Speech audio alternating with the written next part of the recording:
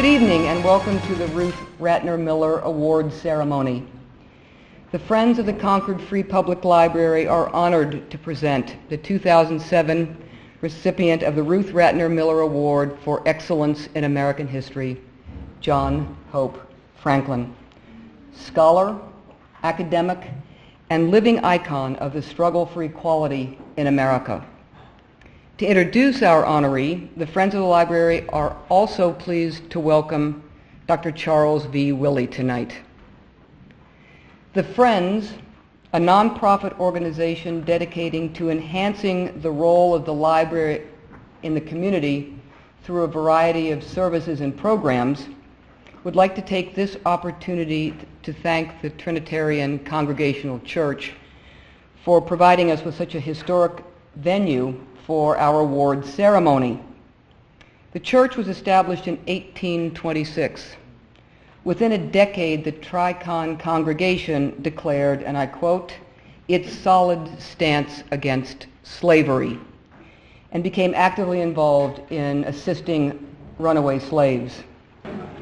And now I'd like to introduce Sherry Litwack, who will give us the background on the award we present here tonight.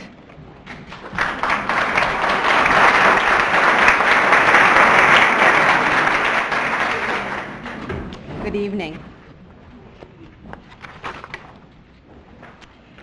The Ruth Ratner Miller Memorial Award for Excellence in American History was established in 1998 by a Concord resident, Richard Miller, to honor the life of his mother, who believed that understanding history was not merely desirable, but a civic and religious duty. Ruth Ratner Miller personally exemplified this belief as an original member of the Holocaust Commission and founding member of the Holocaust Museum in Washington, D.C. When Mr. Miller offered this award to the Concord Library 7 years ago, his only request was that the award be used to support and promote the library. He understood that the library was more than a repository of books. It is a repository of our history, as well as a constantly evolving epicenter of learning, a community center in the truest sense, offering children's programs, lectures, concerts, poetry readings, films, and book discussion groups, all free and open to the public. The role of the library continues to grow in new ways that bring more people, such as a special new area for teens and young adults, as well as greater accessibility to all parts of the library for all people. It is also particularly fitting for the Friends of the Concord Library to offer and present this award, since it is the mission of the Friends to expand the role of the library by offering programs to the community that stimulate and inspire. Our program tonight is a stellar example of how the Friends continually strive to fulfill this mission. The illustrious recipients of this award have distinguished themselves by writing about and teaching American history, and sometimes, as in the case of tonight's honoree, by making history. In this way, we hope the award will symbolically represent the relevance of history and the importance of keeping it alive, as Ruth Ratner Miller did so passionately in her lifetime.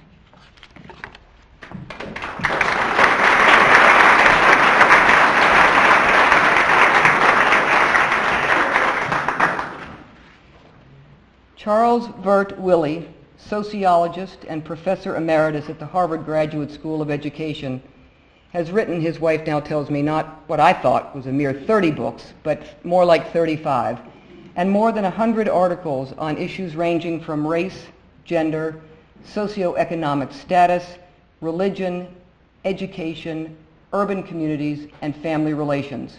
Pretty broad. Like our honoree this evening, Dr. Willey believes in walking his talk, in actively trying to solve the social problems of our country. His commitment to effecting change through applied psychology and education mirrors Dr. Franklin's own work in American history. It is with great pleasure that we welcome Concord's own Dr. Charles Willey.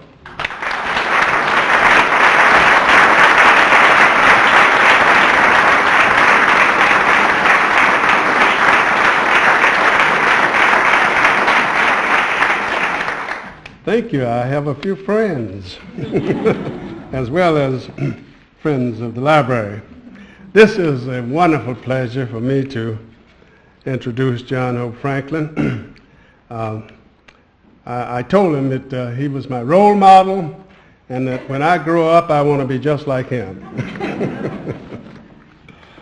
What a friend we have in Dr. John Hope Franklin.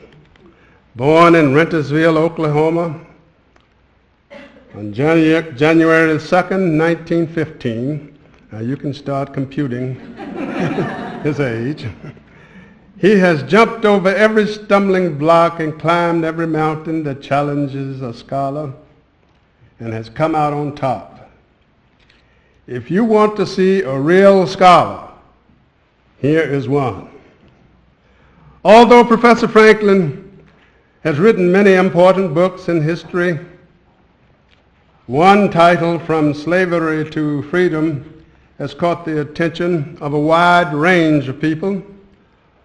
Although published in 1947, it still is in print, and the number of copies sold is near 4 million.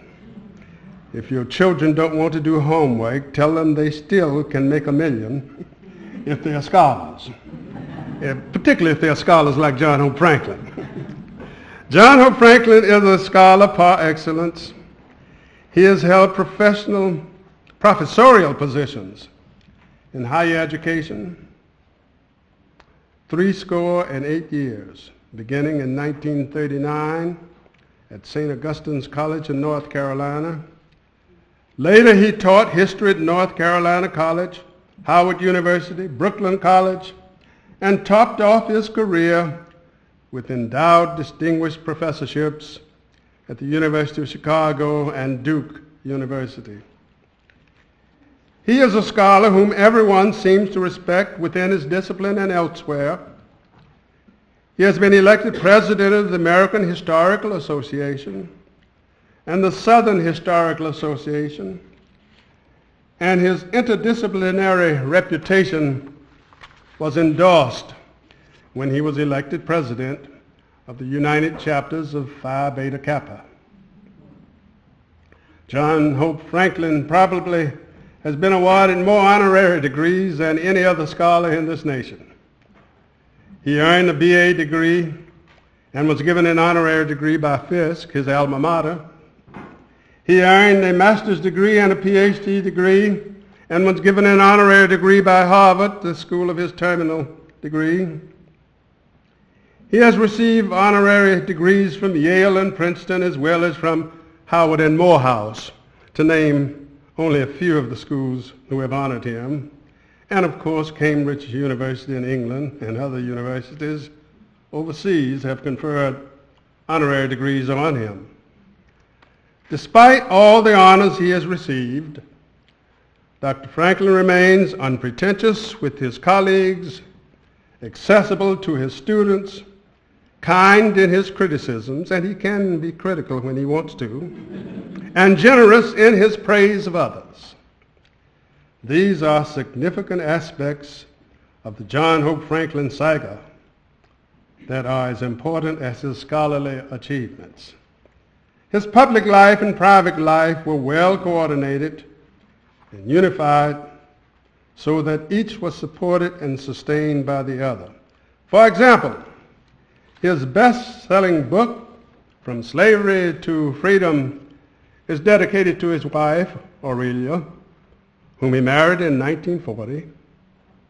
He said his wife always had a good feeling about what was happening to him and knew what was appropriate. Moreover, he said, I know my life would not have been as stable personally as it has been if it had not been for my wife.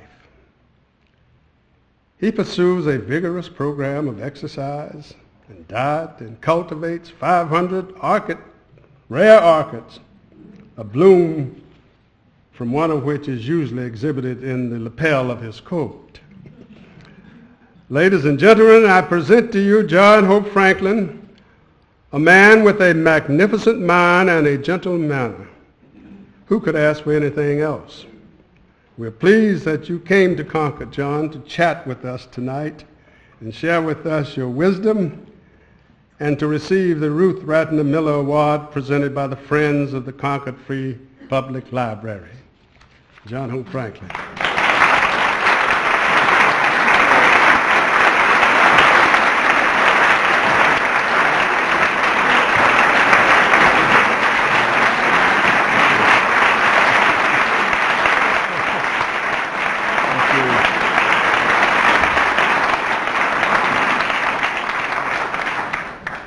Thank you, Chuck. Members of the great community of Concord and environs, and members of the committee that made this fateful decision to award me the Ruth Ratner Miller Award. I am honored to be here. I'm particularly honored to be the recipient of this award, which I would represents the recognition of some of the things I have tried to do with my own life. And as I stand here and witness you in Concord, it is reminiscent of my own days a few miles away when I was a student at Cambridge. I had little time to visit such communities as this, and I had no way to visit them anyway. There were very few people that I knew that even had transportation that would bring them to Concord and to Lexington and to places like that. We, in addition to that, had little time to visit anyway because of the obligations imposed upon us by that institution not far away. I'm especially pleased to receive the Ratner Award, for it is itself a statement of the importance of libraries in our lives. And I am particularly pleased that the Ratner Library, or the Ratner Award, focuses on its attention, at least for the time being, on me. And it is an indication, I would say, that my wife, who was a trained librarian with 2 library degrees, let some of that rub off on me. And she would, if she were living, would be immensely pleased that you have so recognized me in this particular role. I grew up without a library that was a public library. I lived in Tulsa, Oklahoma, and we had a little storefront library that held maybe a half dozen or so books, but not much else. We were not allowed to go to the public library. And had I not been the child of educated parents, both of whom were college graduates, I would not have had a library experience until I left Tulsa, Oklahoma to go to college. But being the child of educated parents and being the fourth sibling, a fairly good library, even children's library, had been accumulated by the time I came on the scene. And so I'm grateful to my parents, but also to my sisters and brothers,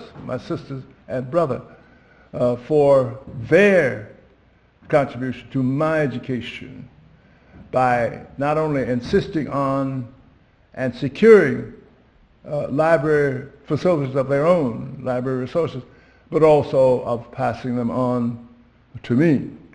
So I was extremely fortunate in getting that kind of basic experience at an early age.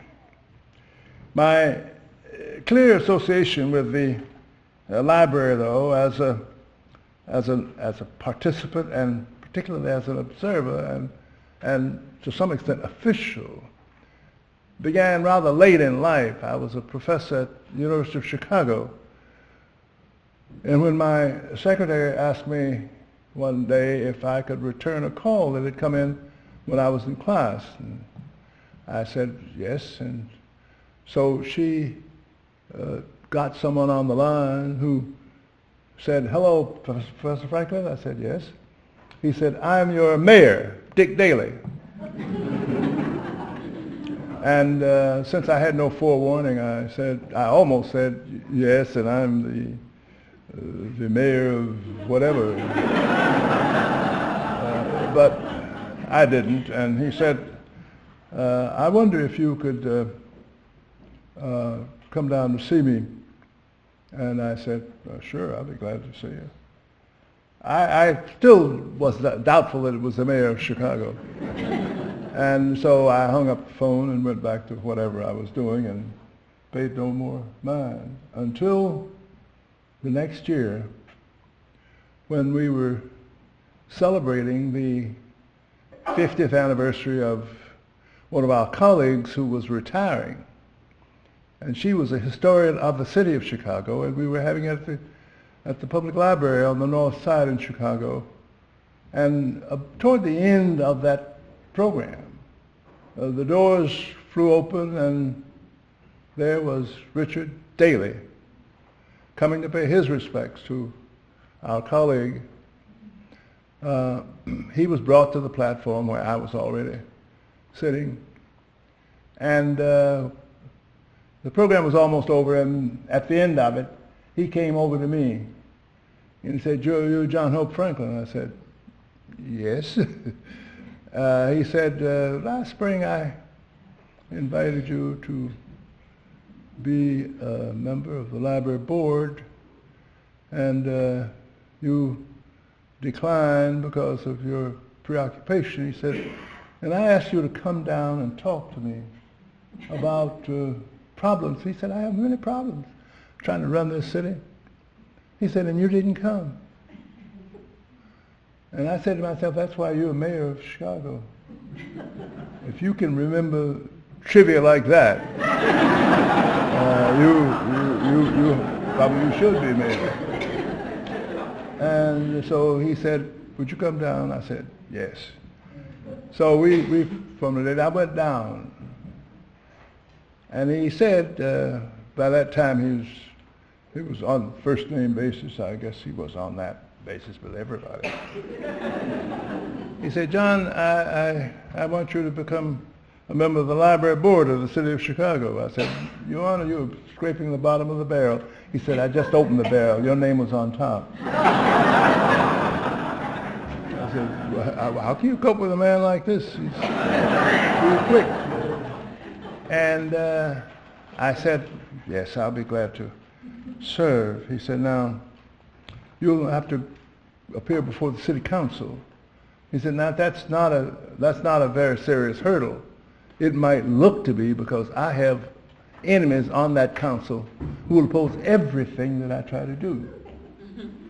And so I said, "Well, I will not do anything to embarrass you, or I won't say anything." He said, "There's a hearing, and people will be speaking hopefully in your behalf," but he said, "I have enemies who will speak against you."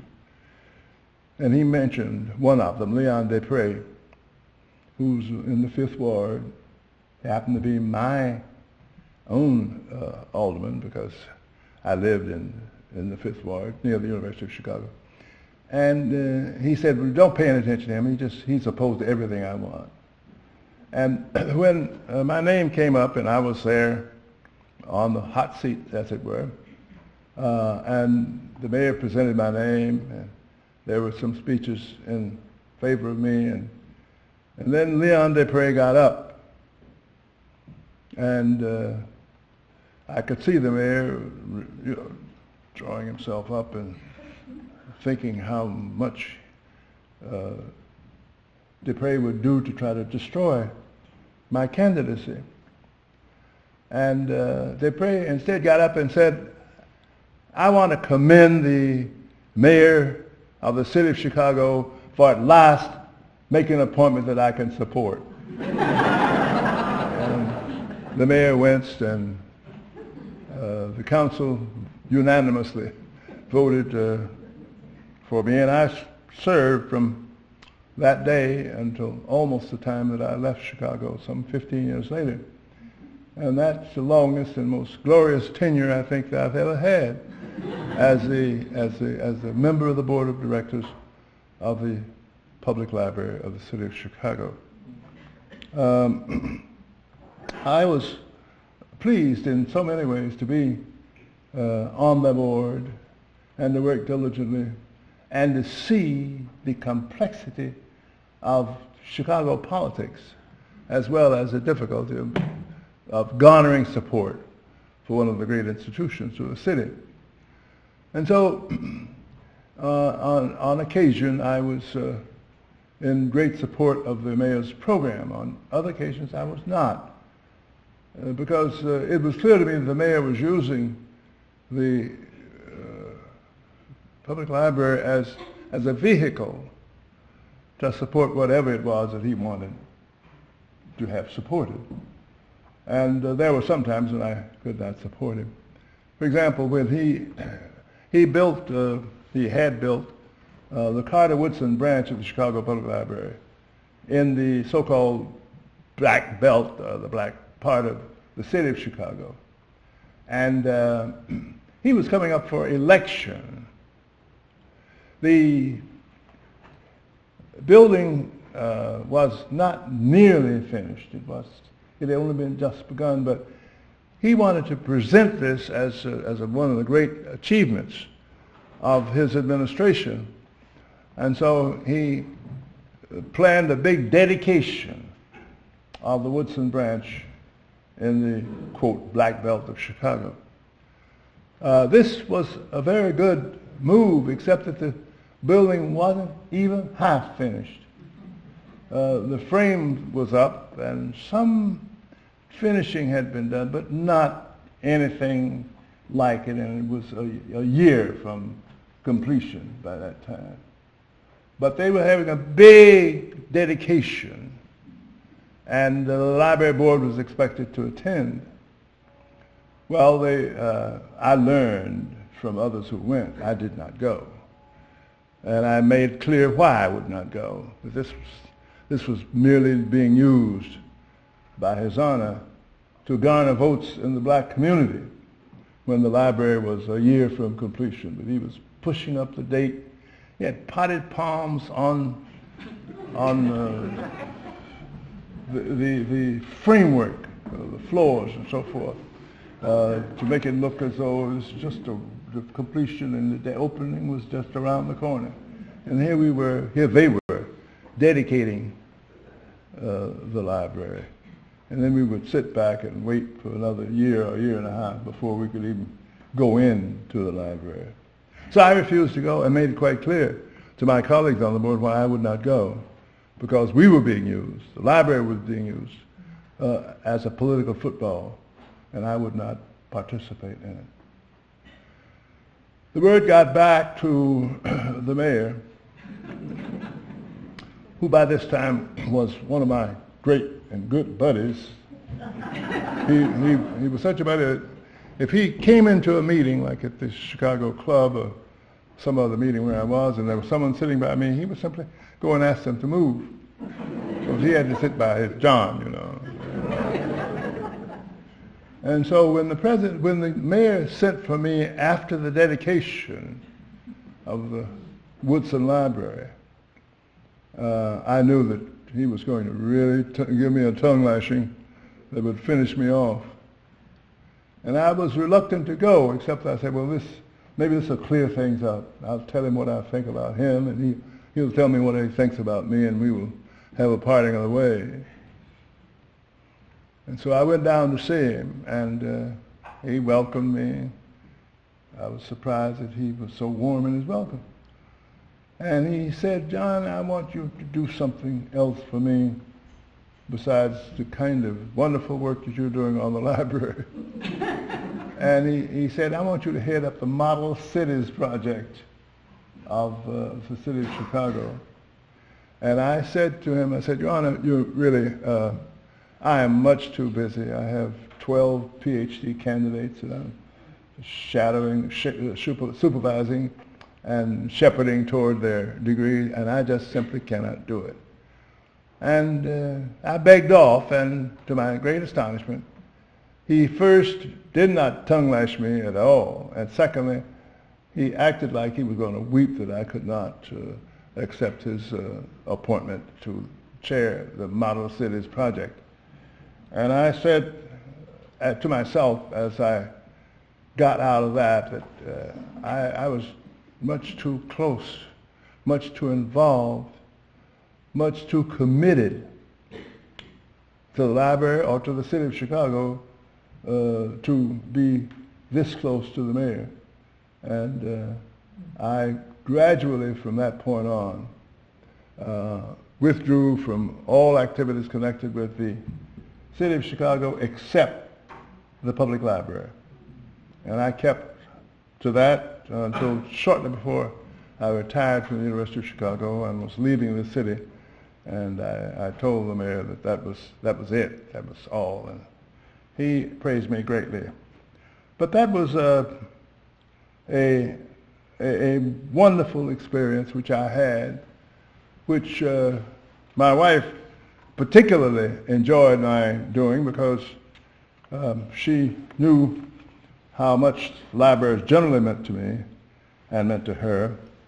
And she was particularly pleased that I had had the kind of experience and did have the understanding of what she was up to as a professional librarian.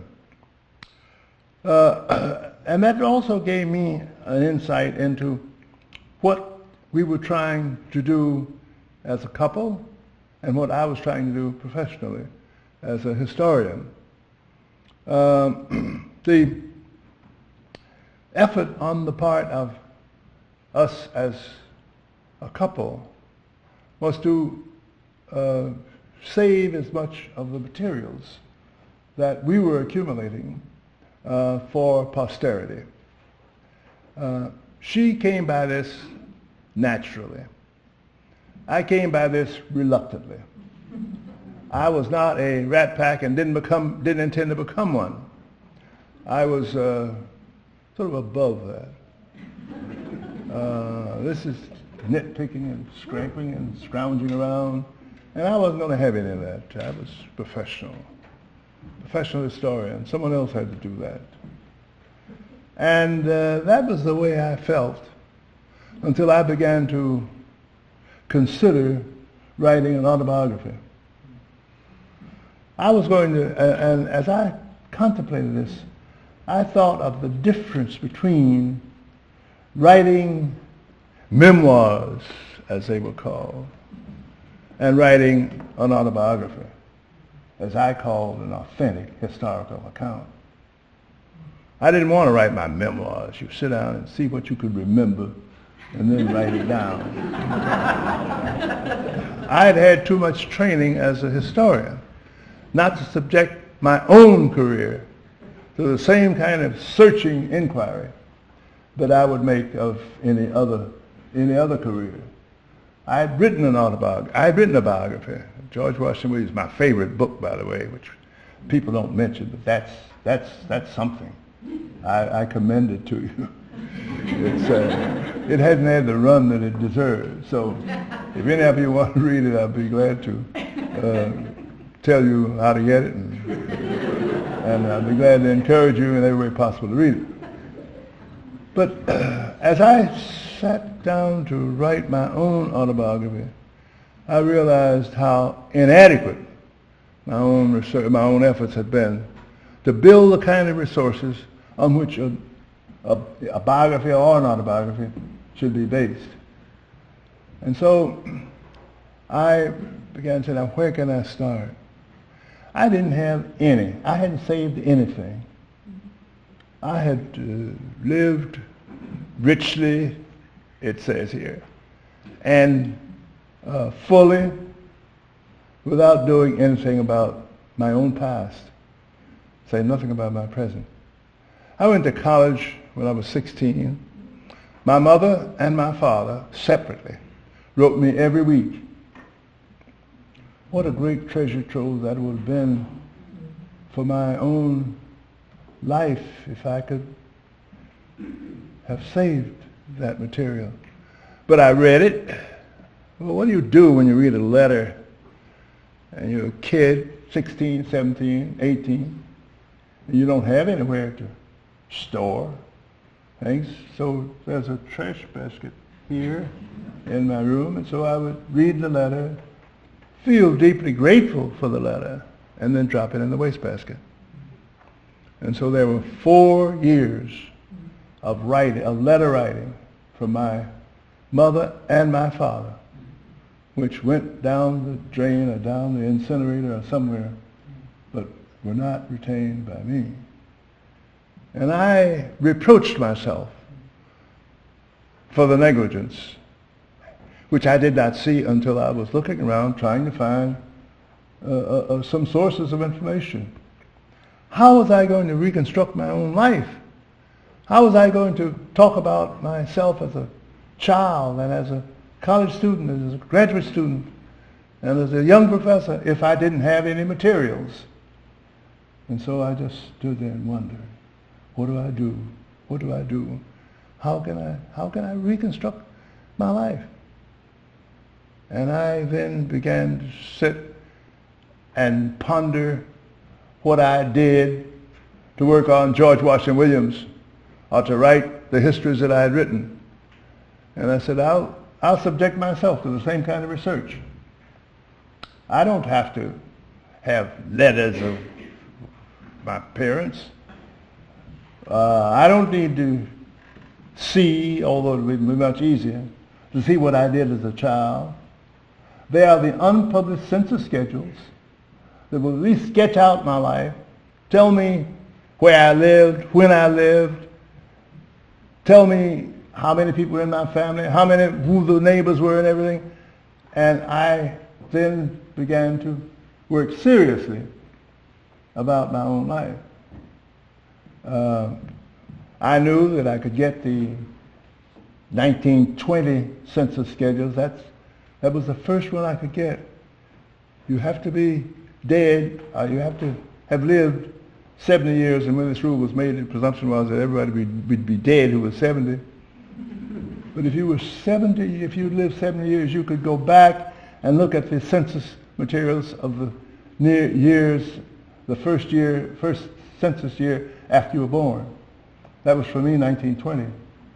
So I got the unpublished census schedule, not the printed statistical reports that you see on the shelf, but the unpublished census schedules and the census taker's hand. And I began to look at that. For Rentersville, Oklahoma, this place of my birth, McIntosh County, Oklahoma. And there we were, all listed. B.C. Franklin, Molly Lee Franklin, Mozella Franklin, B.C. Franklin Jr., and Harriet Franklin. And then in 1915, it was John Hope Franklin. But I knew most of that, but I did not know, I couldn't remember who the neighbors were. And I was able to go down the road and reconstitute my neighbors, all of them. They were there. And as I read about them in the census, I could remember some things about them. And with my memory and with the written reports and with the accounts that I was able to get from my schoolmates, classmates, playmates, and so forth, I was able to reconstruct my life to a remarkable degree not from my memory, but from the records themselves. The same thing I did for high school, same thing I did for college. I did not keep any records until I was chairman of the history department at Brooklyn College, and the records were kept for the city of New York, not for me. But I could look over the shoulders of my two secretaries that I had and could reconstruct my life from that point on.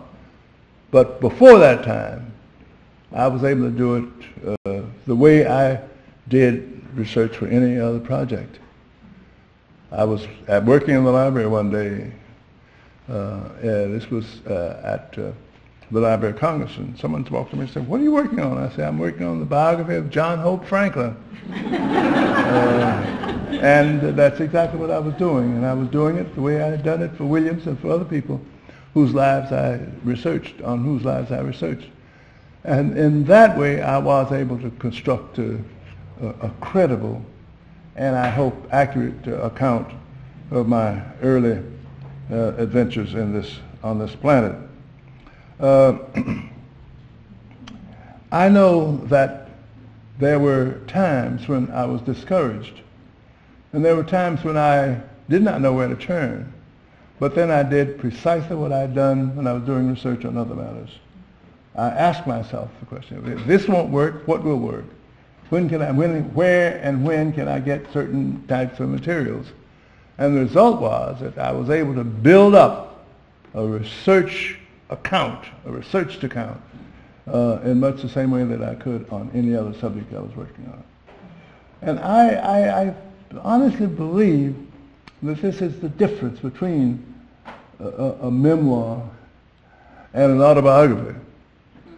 You can sit down and write a memoir, and what you don't know, you can look over your shoulder, and if nobody's looking, you fill in something that may not fit, but who knows beside you whether it fits or not. So the honest biographer is one who is not a memoirist, but one who works diligently at his task.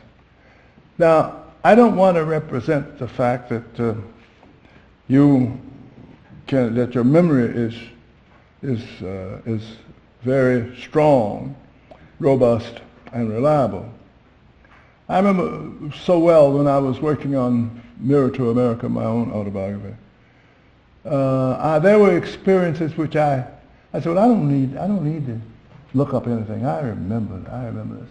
I remember so well my experience at the opera. I was a kid. I was 13, 14. The opera came to Tulsa. The Chicago Civic Opera came to Tulsa. And my mother said, when I was telling her about it, she said, well, "You're not going, are you?" I said, "Yes." She said, "Have you talked with your daddy about this?" I said, "No." I said, "Miss," and I called the name of my music teacher, "wants me to go." And I said, "I know you all want me to go because Miss Person said that I should go." He said, my father then was in the conversation, he said, "Is it segregated?" I said, "It's at the convention hall." He said, "That's where I was detained during the race riot." And he said, "And it's still segregated. And you will go?" I said, "Dad, it's the opera." He said, "I don't care what it is. We don't segregate ourselves willingly, voluntarily." He said, "That's what you'll be doing. You'll be bringing shame on yourself and the family." I know my father was a lawyer, and he pleaded the case, but I was learning how to argue too. And I finally said, he said, well, he had a soft spot. I said, "Daddy, this means so much to me. I love opera, and I want to hear whatever it was." He said, "Well, you go ahead." He said, "But remember, your mother and I disapprove of it because you are voluntarily segregating yourself, which you should never do." He said, "And you'll remember that my view is that the person who does that should reproach himself. You should be ashamed." And I went on off to the opera. Well, when I got to working on this particular period in my own autobiography, I thought I remembered all that. And particularly did I think that I could remember what happened the night Paul Whiteman came to Tulsa. This is not the opera, but he's the leading jazz conductor of the period, 1926, 27, 28. And I was going to write about it because by that time I'd persuaded my mother and father to let me even go to hear Paul Whiteman. And he was doing, here in my memory, I thought was enforcing my views, but they were not. Paul Whiteman was playing, I thought, the Rhapsody in Blue.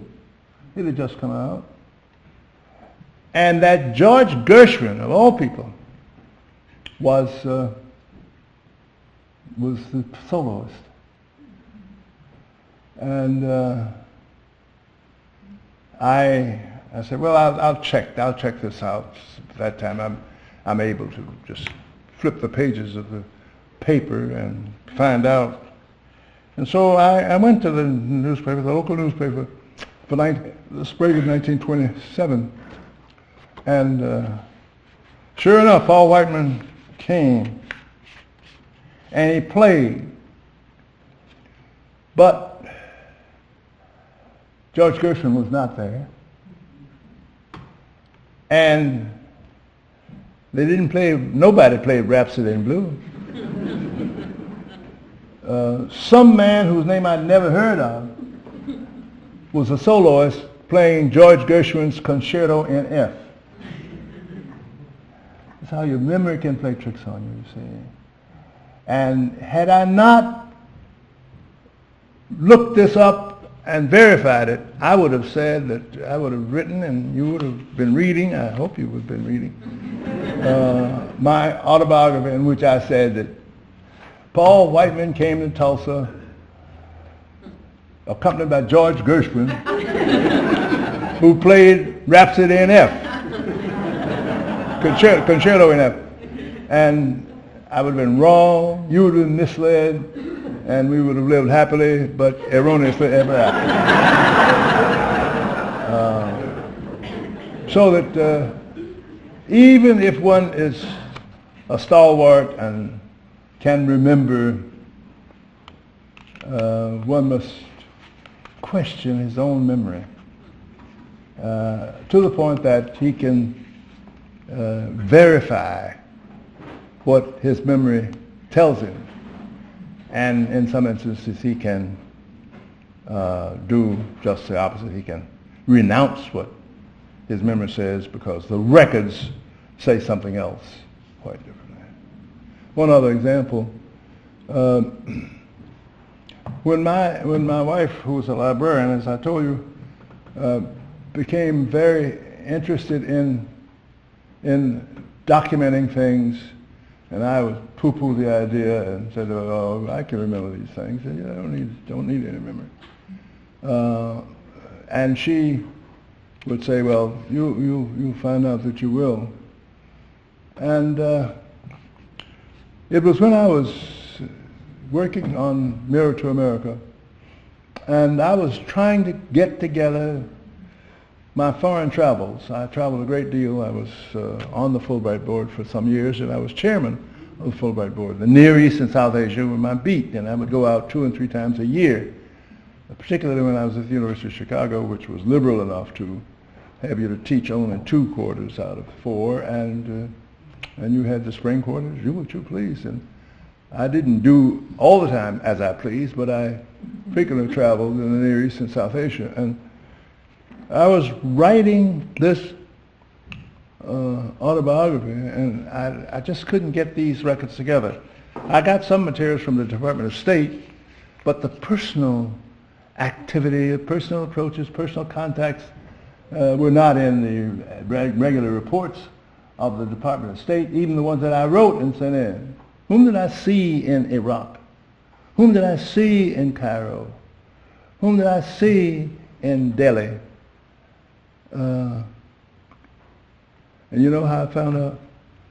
My wife the Rat Pack, had kept all of my letters, and I wrote her almost daily. All of my letters, I gave her every kind of detail because I was reproaching myself for having gone away and left her anyway. So I filled her in as much as I could. And my son, who has a way of prowling around the house, when he came back on a visit once, he went in his mother's room, went through her things, and found these letters that I had written her from Iraq and from Cairo and from the Near East and various other places. And there was the detail by which I could enrich my own writings in a fashion that I had never dreamed I would be able to do, because I had neglected to keep records myself, and had, of course, reproached her for keeping the records, without which I could not have written my autobiography, certainly not the way I was able to do it. So that I can say that saving the records is important. One last word. I am now a crusader in behalf of this library and all other libraries, begging you to save your records. Don't throw them in the wastebasket or anywhere else. Save them. And don't save them at home. Give them to your public library, and they will keep the records. And you will live happily ever after, and all our lives will be enriched by the contributions which you, historians, all of you are, which you have made to tomorrow, without which we will not know how to turn or how to look back. I'm so pleased that I believe I'm able to enlist all of you in this great crusade, saving the records and keeping the records straight. Thank you very much.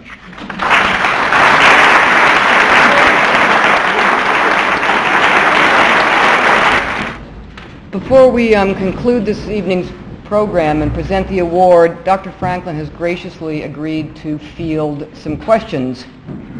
This probably cannot refer to what was in the wastebasket, but it can refer to any other thing that you might care to ask him. Were there any questions that anyone would like to ask? Yes. Could you retell your story about attempting to volunteer for World War II for military service? Oh, I think you already know it, don't you? You want us all to know it. Well, I don't mind telling it so.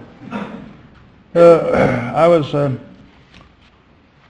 teaching at St. Augustine's College, a small Episcopal college for Negroes in Raleigh, North Carolina. My first regular teaching job.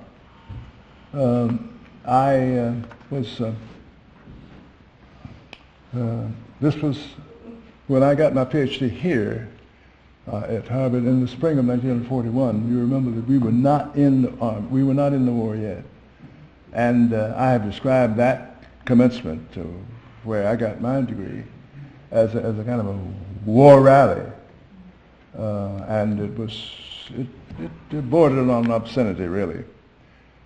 Particularly for anyone who was peace-loving the way I was. But when the war came, as it did in the fall of 1941, with the bombing of Pearl Harbor, and with my having such a short draft number, a low draft number, that I could see myself almost immediately being drafted. We had a conscripted army, as you know, in World War II.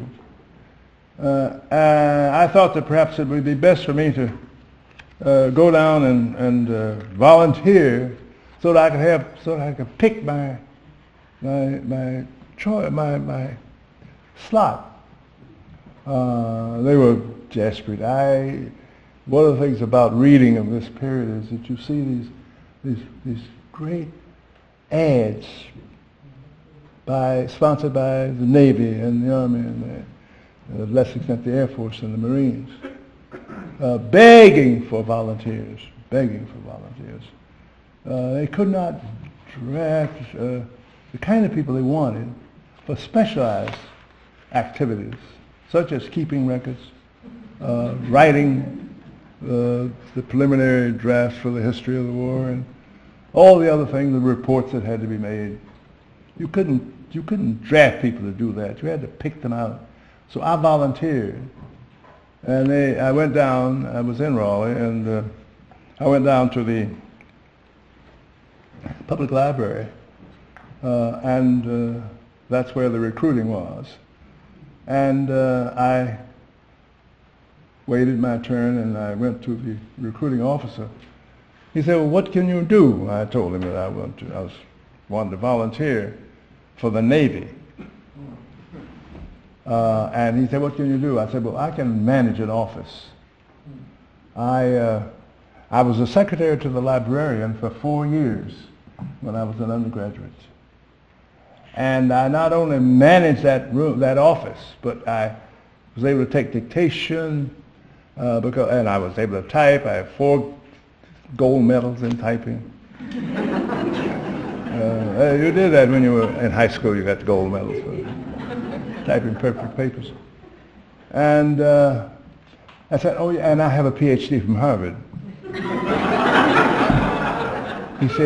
He said, "You have everything but color." And I said to myself, "You have to recruit people of color, of a certain color, to fight Hitler?" That's what he's doing. Or to fight the Japanese, have to be a certain color? That's what I said to myself. I said to him, I said, "Oh, I'm so sorry I took up your time. I thought there was an emergency." But apparently there's not. And I bade him good day. And I spent the next 4 years, I'm proud to say, I spent the next 4 years fighting the United States Army, Navy, Air Force, Marines, who thought I was not good enough to fight Hitler unless I was scraping and scrubbing the floors and cooking the meals for the elite who were fighting Hitler. I said, "You can scrub the floors yourself. And if you don't have any better sense than to keep me out of the war, except to wash dishes and peel potatoes, I'll show you how I'll stay out of the war and doing the very thing that you disapprove of. But I'll do it, and you won't get me." And I did it for 4 years. On DJ Day in 1945, I got my last draft. And I got out of that just as I had gotten out of them for 3.5 years earlier, by outsmarting these people. I'm not ashamed of it. I would have done anything to stay out. Why not? I had to jump through hoops, racial hoops to be in. I can jump through racial hoops to stay out. So when I went down to the draft board once, they put me in 1A every 6 months. So you get out of 1A and get into some kind of other classification. And I was called down once, and they said, "Well, what is your argument? Why can't you be drafted?" I said, I'm in an occupation where there's a shortage."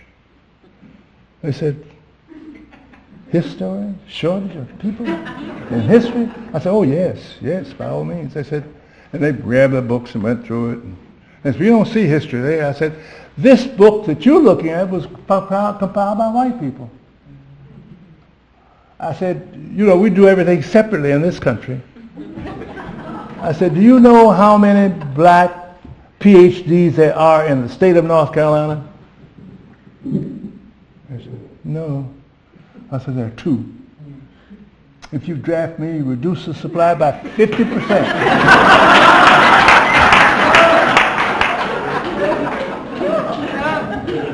They didn't know what to say about that. They took me out of 1A at that time, but 6 months later I was back in 1A. And I had to think of another tale to tell. But I would think about, that was my job. Their job was to draft me. My job was to stay undrafted. As Joe Louis would say, I'm glad I won. I'm sorry. My answers are too long. I promise I won't answer. I'm from the city of Worcester. What's that? I'm from the city of Worcester, and I was pleased to learn that George Washington Williams Yes. lived there for several years. I wonder if you'd say a few words about that wonderful man. George Washington Williams Yes. lived in Worcester. He's from Worcester. Yes. I'm writing a history of the city. Yes.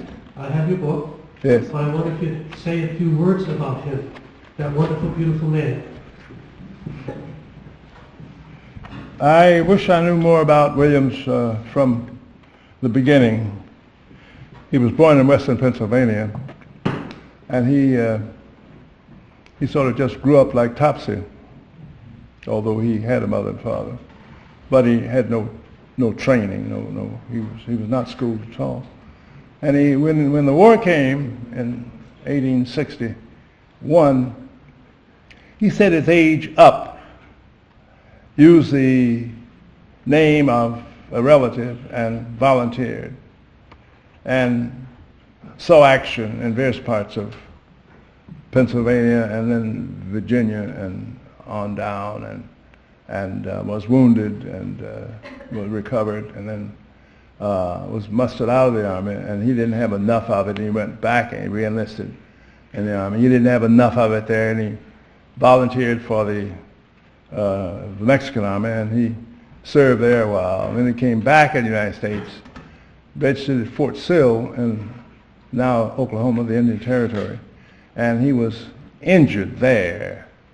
The court-martial records say, not in the line of duty, which I couldn't quite determine. I have not yet determined that. Then he decided by that time he wanted to be a minister. And so he heard that there was a Howard University that had just been founded. And he went, he did what it became so characteristic of Williams.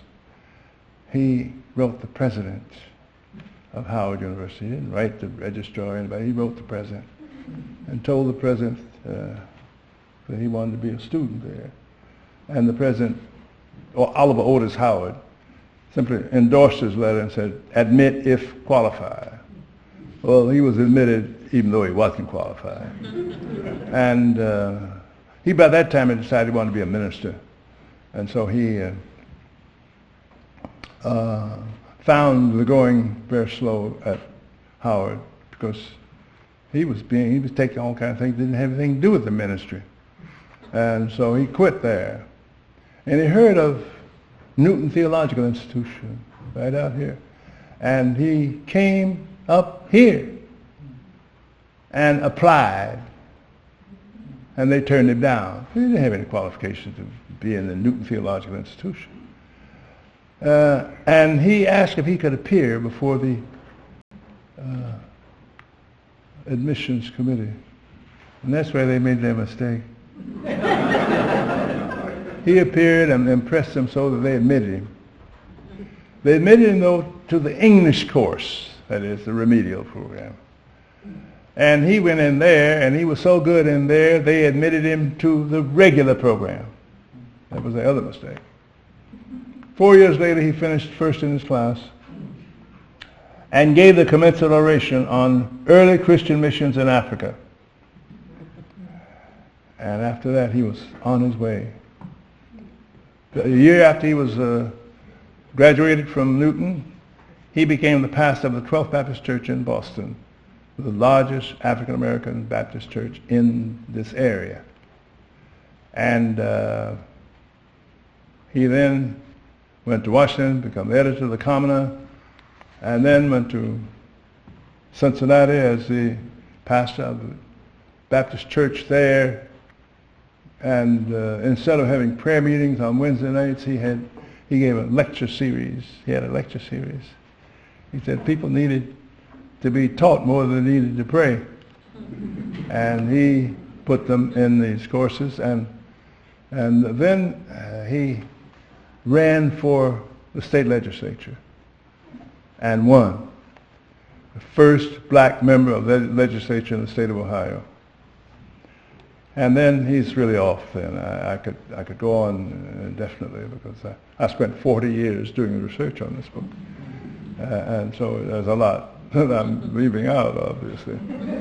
But in due course, he became a very distinguished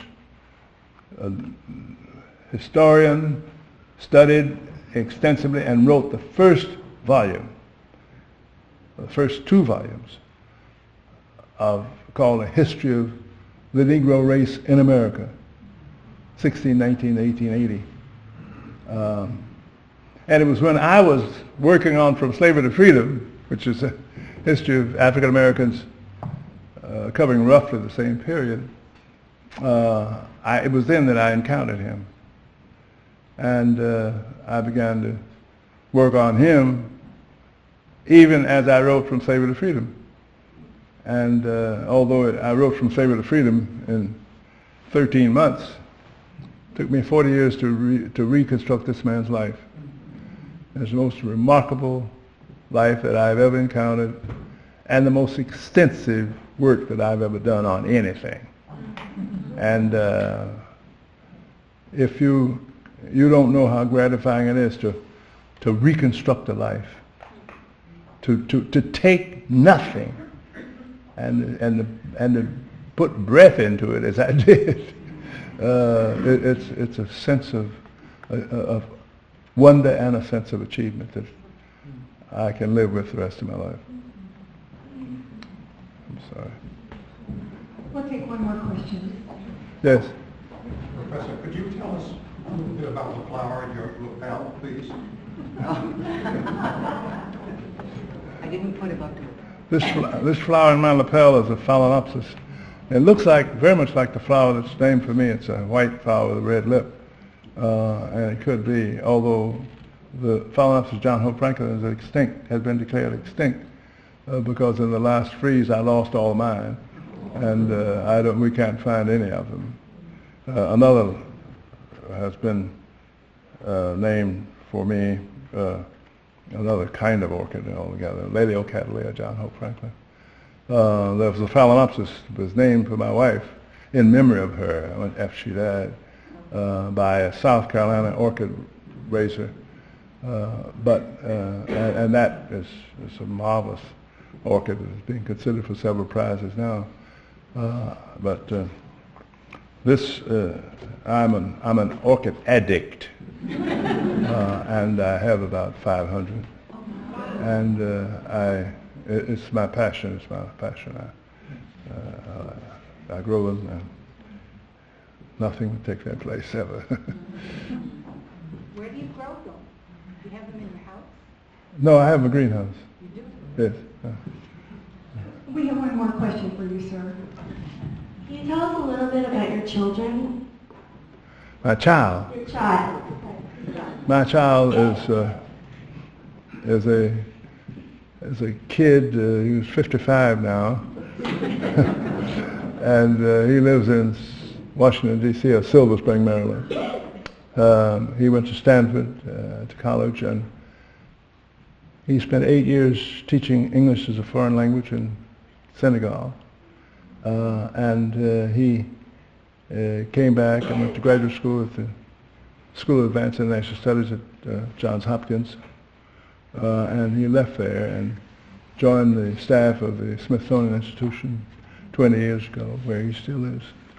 And he is Director of Partnerships and International Affairs at the new Museum of African American History and Culture of the Smithsonian Institution. Thank you.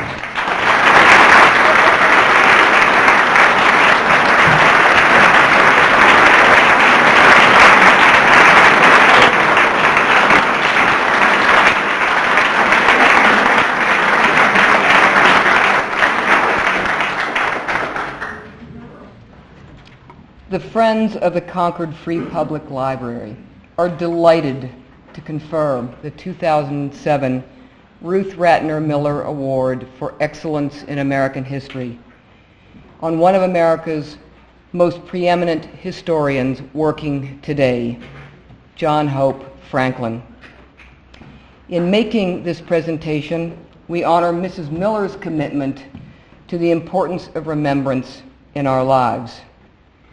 I would like to take a minute to show you what the award looks like and to explain what it is. When Concord's first library was built in 1873, it was surrounded by an iron fence. The fence posts were capped with finials similar to this one, which is a fleur-de-lis.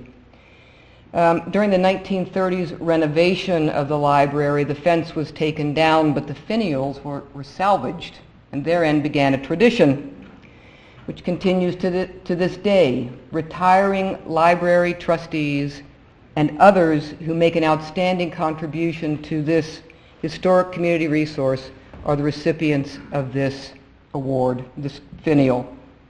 Dr. Franklin, if you would join me again, please.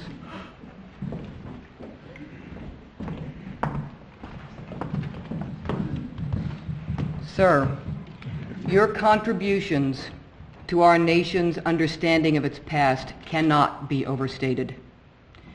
You have endeavored to complete the American story by chronicling the struggles of African Americans to be heard and to be remembered, to be equal before the law and before their fellow citizens.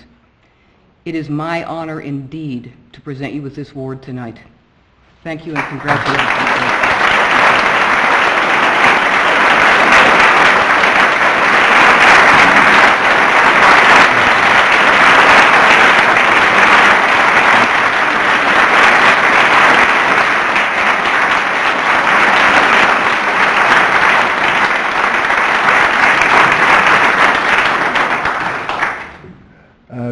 I just want to say a word. I'm standing on the very high ground been placed there because I stand on the shoulders of Ruth Ratner Miller and all the others who've gone on before me, who've done so much to preserve our culture and our history and to pass it on to us as a great experience in education.